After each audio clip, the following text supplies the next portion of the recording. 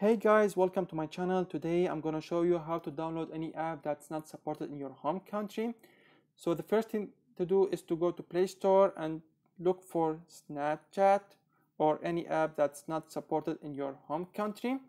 As you can see clearly that I cannot find the Snapchat app here. Now I'm going to look for VPN Turbo. I have already installed this app, so no need to reinstall it. Now I'm going to press on tap to connect to get an IP server from US. After that I go to settings and choose apps and then manage apps. Here I will type Play Store,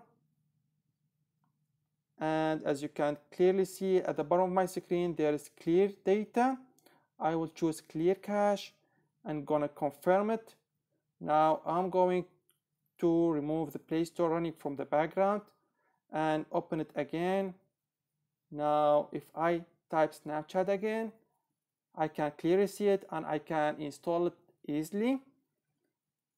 That's all from my side. I hope you enjoyed watching my video. Please let me know if this was useful for you and subscribe. See you soon in the next video. Bye bye.